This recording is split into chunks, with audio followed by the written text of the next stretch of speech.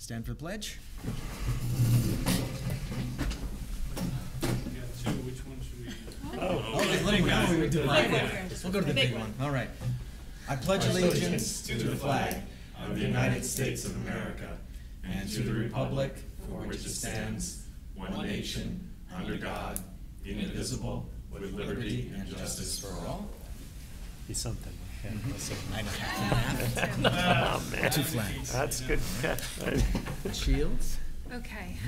President McNall. Here. Vice President Clements. Here. Trustee Headland. Here. Trustee Clemenson. Here. Trustee Valentine. Here. Moving on to the approval of the agenda. Ms. Shields. Be it resolved that upon the recommendation of the Superintendent of Schools, the Board of Education hereby approves the agenda as written. May I have a motion, please? So moved. Second. All those in favor?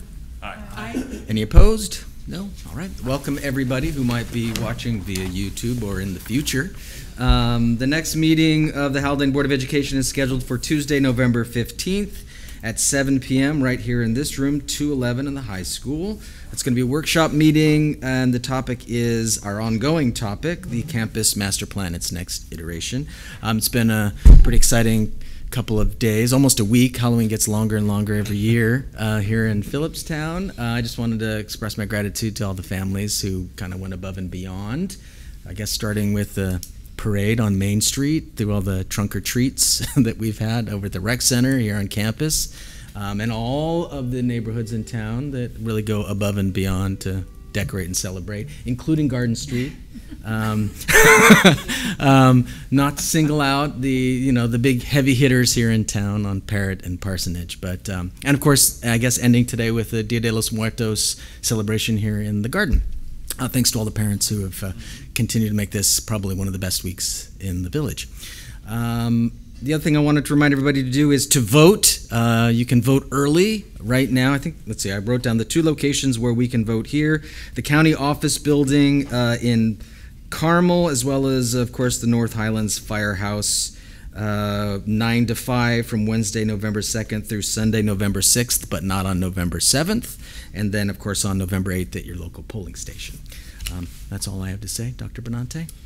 Thank you, Sean, and welcome, everyone. I would note that we had our Halloween parade here for students, for our elementary age students yesterday afternoon, and it was a well-attended and well-celebrated event on campus yesterday. And again, I hope everyone had a safe evening last night.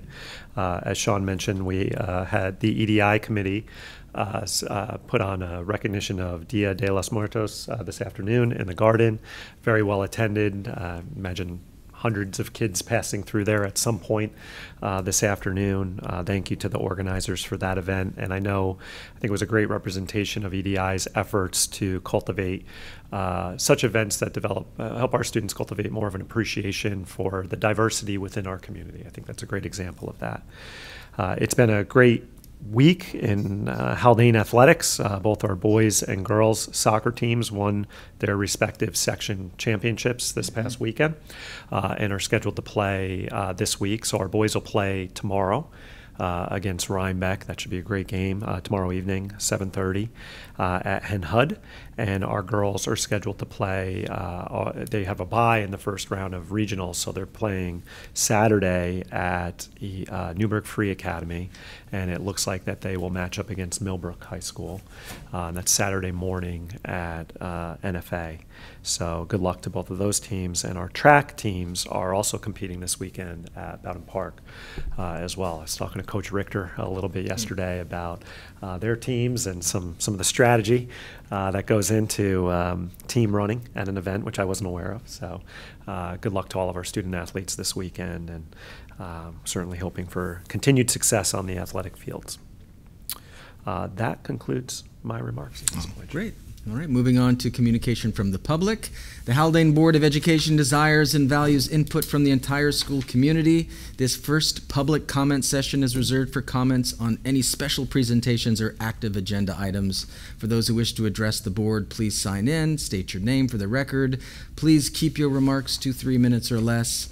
Disparaging remarks and discussion of district personnel are strongly, now we still have the old language here. Discouraged, I suppose. Discouraged. Although we do not engage in dialogue, we are listening. please leave your contact information with the District Clerk, Megan Shields, for prompt follow-up from the Board President or the Superintendent. Doesn't appear we have anyone signed up. So moving on to our information reports. These are copies of the financial reports, appropriation status report, etc., for review and to be approved at our next business meeting. Moving on to consent agenda minutes. May I have a motion, please? So moved. Second. All right, these are minutes from our October 18th meeting. Is there any discussion? No? All right, all those in favor? Aye. All those opposed? No? Great. All right, moving on to committee minutes. These are Technology Committee minutes, Policy Committee, Wellness Committee, and the District-wide Safety Team. I don't know if anybody has anything they'd like to share on any of those meetings. I did note in the Policy Committee minutes that Maggie had shared a draft policy that she created after review of the district DEI policies nearby, and that you're going to have a discussion of that today. Eager to hear more about that at some point. Don't know if there's anything else from those. No, go ahead, Meg. I was to say we're meeting. November 21st. Thank you. We just said on the November 21st to discuss it. We ran out of time. Oh, great. On the other policies we were talking about today, but look forward to that. Great. And then later on the agenda, there's just a number of policies for us to review that we discussed at the last Oh, yeah, meeting. because we'll wait. All right. No, nothing else. Then moving on to consent agenda financial. May I have a motion, please? So moved. Second? Any discussion? No? All those in favor? Aye. Any opposed? No? All right. Moving on to consent agenda personnel. May I have a motion, please? So moved. Second? Any discussion here? Dr. Benante? Just wanted to make note that one of the recommended items for this evening is to accept the resignation of Tim Walsh.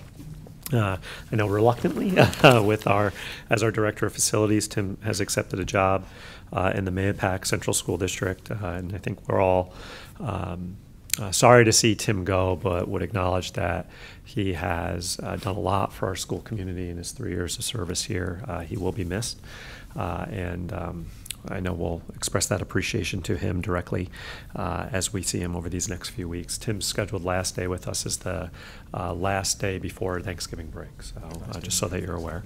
And we've begun the search for the next Director of Facilities. It's a civil service position, so there's a state list that we've already begun to canvass. And Mr. Elder is overseeing the initial stages of that process, and I look forward to sharing more with you as that process develops. And what's the sort of ideal timeline on? Yeah, so it's probably unrealistic to think that we're going to have somebody sitting in the position on the other end of Thanksgiving break. Yeah. I think that if mid-December would be best case scenario. Figure we have to give ourselves 2 weeks to canvass the list, just for folks to get back to us, create a pool of candidates, go through a review process, which we tend to have a couple of layers to as part of our process. That's going to take us to right up to Thanksgiving. If that happens quickly, an individual may be in a sitting position where they have to give notice. So that brings us now into December. Right. So best case scenario, mid-December. That's if everything's moving very quickly. And that being said, we're being mindful of that and not for there not to be too much of a lapse and just seeing what other options we may have in consideration of that. And his responsibilities have been distributed, amongst Not yet. We're working with Tim just to outline key projects, key issues within the department, key areas of responsibility. Josh and Tim are working on that right now. I will say this is where it's really helpful to have a director of human resources to go through all of those things, and then we're sitting together next week just to go through all of those and discuss how those responsibilities will be attended to in the event that we do have a lapse in leadership in the department. Great. Among other things, it'd be great to have someone in place before the first snow day. It's always if nothing else. Yeah. I hate to see you down here with a shovel like I've often seen Tim on a Saturday morning. So. All right. Okay. All those in favor? Aye. Aye. Aye. Any opposed? No. All right. Moving on to unfinished business. Our primary focus of concern this evening is the NYSBA Area 10 Director election. You may have seen there were 2 resumes included in the agenda, and I don't have a personal relationship either with Cheryl Brady of White Plains or Deborah, forgive me if I pronounce her name incorrectly, Gotti of North Rockland.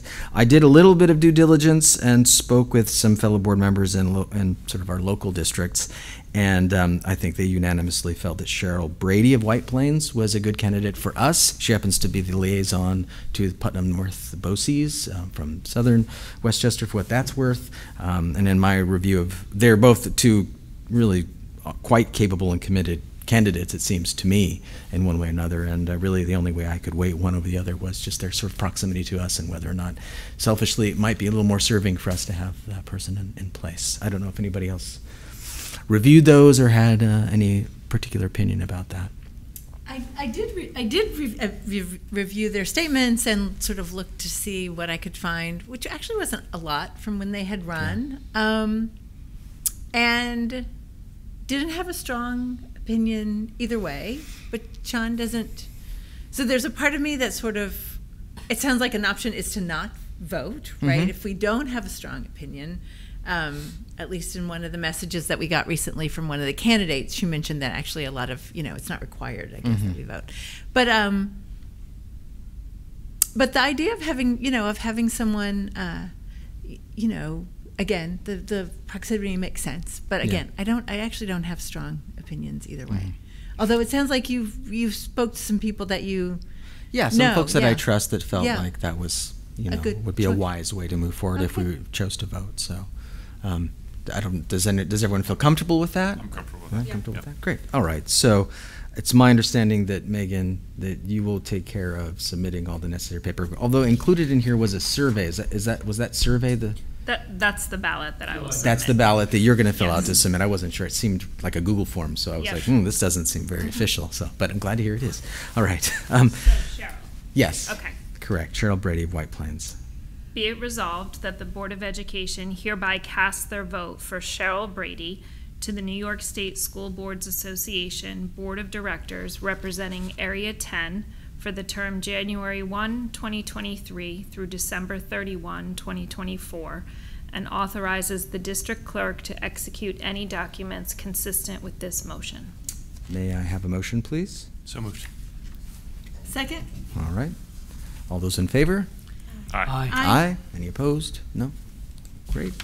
All right, moving on to new business, CSE, CPSE recommendations, Ms. Shields. Be it resolved that upon the recommendation of the Superintendent of Schools, the Board of Education hereby approves the recommendation of the Committee on Preschool Special Education and Committee on Special Education as presented below. All right. May I have a motion, please? So moved. Second. All those in favor? Aye. Any opposed? No? All right. Great. And then moving on to policy review, first readings and adoptions. I don't know if we want to discuss anything. Do you have anything that you want to bring in to the conversation, Peggy or Megan? Do we need to have a motion first before we First. have the discussion? Yeah. May I have a motion, please? Do you want me to read? Recommended action, motion, that's right. discussion. Oh, I didn't Go. see the recommended action. Be it Ms. resolved Shields. that upon the recommendation of the Superintendent of Schools, the Board of Education hereby waives the second readings and adopts the following Haldane Central School District policies as attached: 6140, 6150, 6160, 6213, 6220, and 7131. Okay. May I have a motion, please? So moved. Second. All those in favor? Now we have a conversation. Yes. Thank you. Correct. Discussion. There we go. I think these, it's part of the audit. So these policies, I think they were not, major rewrites. I think the one thing, if people had any questions about sort of why some of the changes were made, I could let you all know that.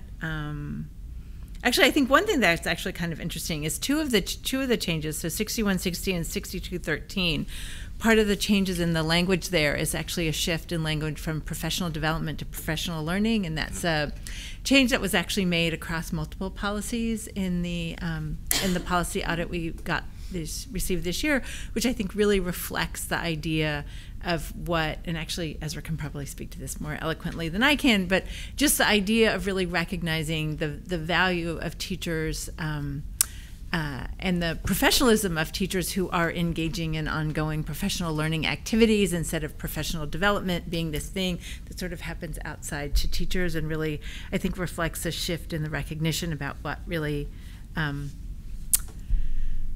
makes for a beneficial and productive learning experience for an adult professional. Did I capture that adequately? Yeah, that's a good step. I would argue. You know, obviously, classroom is an active space. Learning is an active space. And I think the idea of policies to at least try to handle that are really important. So, that's quite a few of them. But yeah, that was, I mean, if you look, because there's the track changes version and then the clean versions, I mean, you can see the changes are not extensive, and again, just part of our ongoing policy audit process. I have a couple of just random questions. Most of them are non-related to, or policy adjacent, but a good time to ask it. First question. On the 6150, which is for everyone following along at home, alcohol, tobacco, drugs, and other substances, parentheses, staff. Should we just take tobacco out of the title? Because the policy actually doesn't address tobacco at all. It's in a different policy that we don't, that is referred to.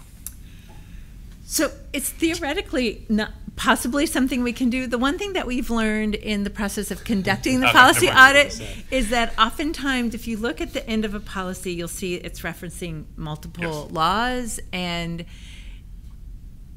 there may be a real rationale for doing that. Although that's actually a really interesting policy to really, just to keep in mind. What really motivated the change in that policy more is the fact that New York State has legalized the use of cannabis, right? Yeah. And so now cannabis is being pulled out from as being referred to as like a recreational drug, right? I mean, it is, but I mean, it's now got really got a different status now in New York State, because it's not illegal anymore. So that's interesting, because in the policy, I don't see any changes to the cannabis piece. It says cannabis or any other controlled substance. Is it in schedules 1 through 4 or 5, the controlled substances? Is it, is that a federal act? I don't know. But it doesn't seem that the language has actually changed about cannabis, which may or may not be correct. I thought that it had pulled it out. So the one thing I don't know, if you can see in that track changes version, is possibly it added it. It added it, right? It's B. So what you can't see in this printed version is that that's a tracked change, and that's an addition. It's a different color. Yeah, so it's so you can see the strikes really clearly in a black and white printout. Right. You can't see that tracked additions as well in a black and white printout because they're in a color. No. It's cool. That's what we're here for. So this is my adjacent question. Cannabis, great, tobacco, alcohol, all legal substances. Are there and there's, I noticed there was struck out in accordance with law of regulation, district policy, smoking and vaping are prohibited on school grounds. It's legal, it's prohibited on school grounds. Are there laws that cover the consumption of alcohol, tobacco, or cannabis that are not policy, that are legal? Like out of school, you can't drink alcohol. I don't know if there's a law that states that. You can't by matter of policy in our code of conduct. Right. I wouldn't go as probably, right? Just off the top of my head, I can't, aside from maybe something related to drug-free school zones. That's a good point, Ezra. I can't think of a law off the top of my head for you. Well, the law would also be that they're not of age, so that would be a law. Well, yeah. No, Yeah. Staff, yeah. Oh, I see. Right. Yeah. Yep. Usually can't open up a What? Hanging out after hours on the playground Right. Yeah. with the right. 40. Yeah. With your 40? Oh my goodness. Not mine. All right, so sorry. I It's a will borrow for you, keep of that course. short and sweet. Thank you. My only other question was on professional growth, staff development. I noticed that the mentoring program was a requirement, must, and is no longer. Could somebody talk about? It says will include, so. Professional learning plan will include a provision for a mentoring program, as opposed to first-year teachers must participate. That's a little bit different. It is a bit. Yeah. Is that a staffing Yeah, issue? so, and I'm the guy who forgot his laptop in his office when I walked over here, so I'm not referring directly to the language, but we operate under the mentoring program as a requirement. It's a requirement for our students, or I'm sorry, for our teachers to engage in the mentoring program in their first year. Is that also in the contract too? Do you have a mentor and mentee in the contract anyway? There's So a component of the contract So that you would have speaks to it. doubled up language anyway. In that. That was going to be my follow-up question, is I know that there were certain amendments made last year in the contract negotiation process to professional development, and I'm curious to know, are those included in the policy, or is that something that just exists? That just exists in the contract. Great. It's not reflected in the policy. Cool. That's it. Thank you. All right. All those in favor? Aye. Aye. Aye. Any opposed? No? Great. Moving on to our second communication from the public. I have read in the paragraph. No one is here. So moving on to board reflections. I have a reflection. I don't know if anybody else does, but we received an email from a member of the community who said, I often listen as opposed to watch via YouTube our meetings, and she brought it up as a possible sort of accessibility issue, that it might be useful for us, low impact, to introduce ourselves and provide some sort of visual description of any sort of materials we're bringing in for those that might be sight impaired in one way or another, or those that are listening that way. And it seemed like a relatively easy lift for us to do in one way or another. I don't know if it's something that would need to be formalized so much as a reminder of, please introduce yourself by name so folks know who it is that's speaking at any given time. I mean, I know there are some sort of, I have attended meetings where there's considerable self-description of what you look like and what you're wearing, and I don't know that we need to necessarily go down that path, but I thought it was in reference mainly to people coming in, doing any type of presentation at any Right. given moment, just at the beginning of their presentation to Right. suggest, like when Kent came in, Correct. I'm Kent, who I'm he is, Kent, and, who yeah, I am. it's real simple, Or but when it's Phil true that we has don't to do give it. up, when Phil has to get up and discuss something. Yeah. I believe that's pretty minor. Yeah. Right? I Yeah. think we can do that. Yeah. All right. Well, and I think that was a meeting that I led, and it was a workshop meeting, and so we had a lot of presentations, and I was aware of the fact that because we were in the room, and I know who comes and what order they come in, and I have the agenda in front of me, that I wasn't introducing those people by name, and we weren't asking them to introduce themselves by name. But it certainly seemed like, at a very minimum, when we do I think any presentation, but I think especially at a workshop meeting where we're having the reports from the administrators and folks, like just having folks introduce themselves and say who the role is a really good idea. I mean, not everybody has been here forever and knows that Mrs. Selke is the middle school, Dr. Selke is the middle school principal, so yeah. Great. Okay. That's a proposal. And I actually Okay. have two. Great. So, one is, and I could have done it, I guess I could have done it by email, but in the next round of policies that we review, there are two policies that have been completely rewritten. And those I actually think we want to do two readings of, right? Because I think one of the things, and it's actually really great that folks are, it's good for all of us to be reading these policies and really think about them and their implications. But those are two policies that we got, again, that are just written completely from scratch because there were so many changes that they made. So I actually think we want to do two readings of those, and the other one's maybe a single reading. So that was one comment. The other thing is, and I actually meant to do it before tonight, I just want to give everyone a heads up that we're moving into superintendent evaluation season, and so which is part of budget season as well. I mean, it's a lot starts to happen in November and December, and I'll be bringing just to let people keep in mind sort of what the schedule will be. We'll do a mid-year evaluation with Phil before the end of the calendar year, and that'll require, I'll write this up and share it with folks, an executive session once, just ourselves, and then a meeting with Phil. So just keep in mind we'll have executive sessions in both of our December meetings.